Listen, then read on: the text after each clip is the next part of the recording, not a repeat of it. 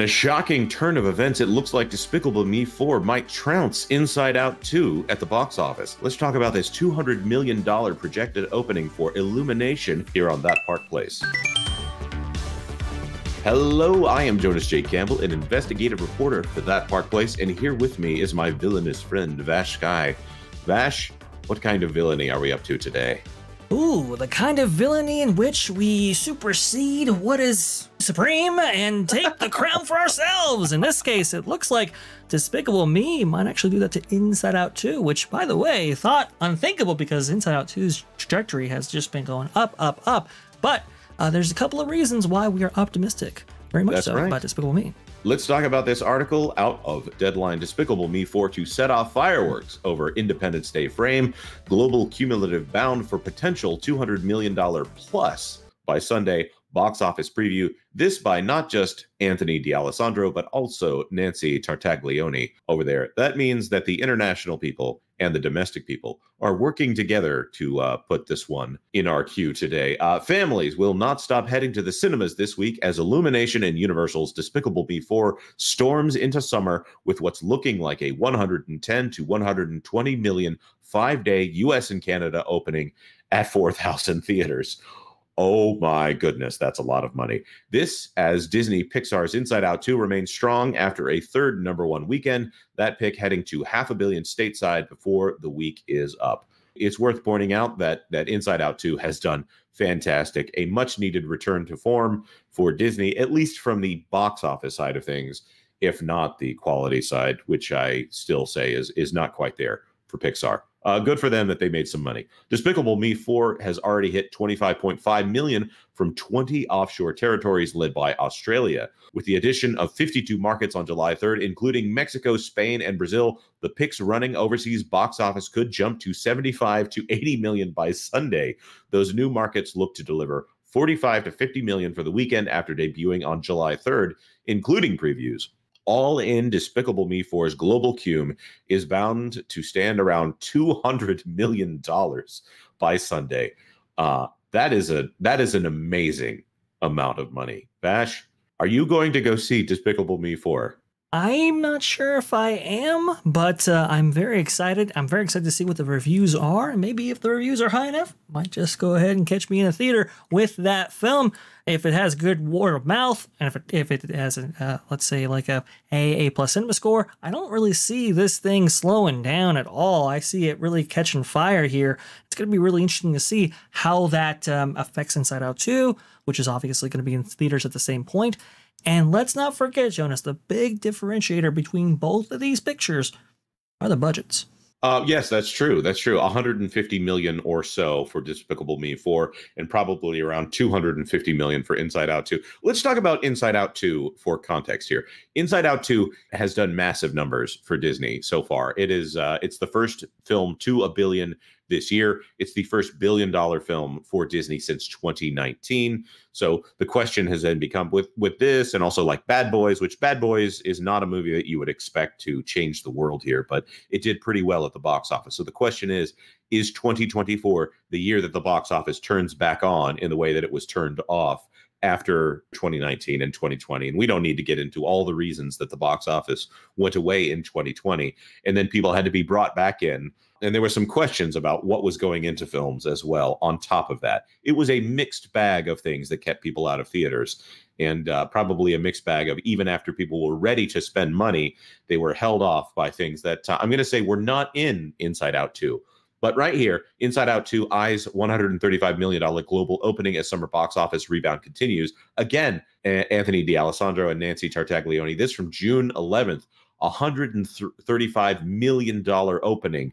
This was a big deal. Everyone was surprised. We were surprised by this, even though we were watching the previews. I still was not sure I believed the previews at the time, but this obviously did fantastic. And again, as you pointed out, Vash, very astutely, $250 million in production budget that they are reporting from Disney and Pixar. Pixar had not had a hit in a very long time, sent straight to Disney Plus for several items over the last few years, but one in particular did make it into the box office. Vash, do you want to talk about the box office outlook that Lightyear had?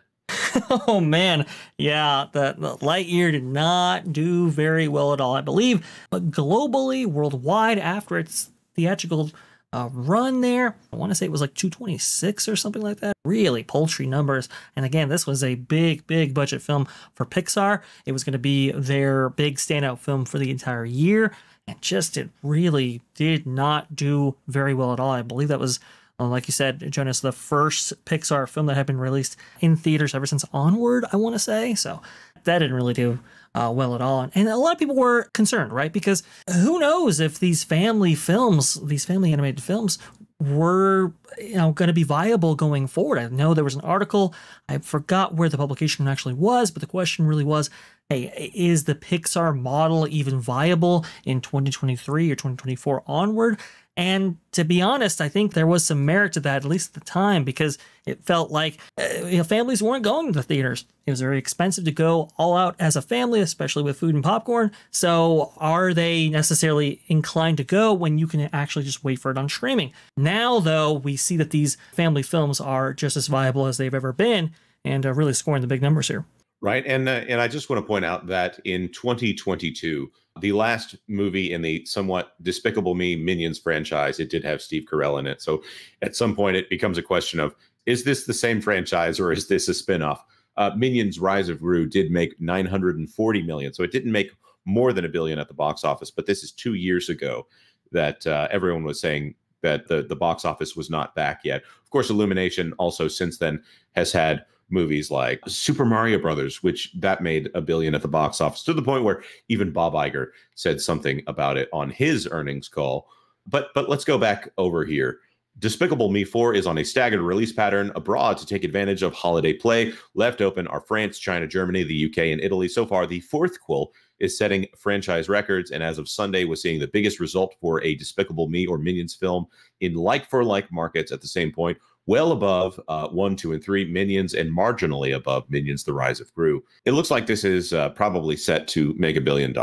Vash, is this a return to form for the box office, or is this just the strength of the Despicable Me and Minions brands?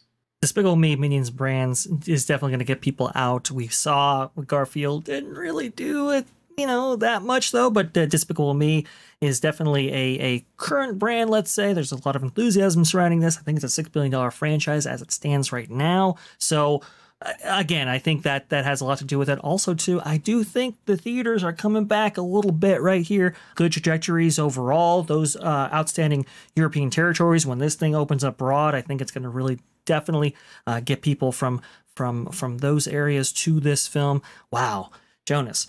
I mean, it wasn't all that long ago when I think a Trolls film was released and streaming exclusively at that point. And I remember, I think the head of Universal, when that movie came out, was like, we don't need to put our films in theaters at all. And then AMC was like, oh, yeah, you do. And then took their films out of their theaters and so forth. It created a big controversy there.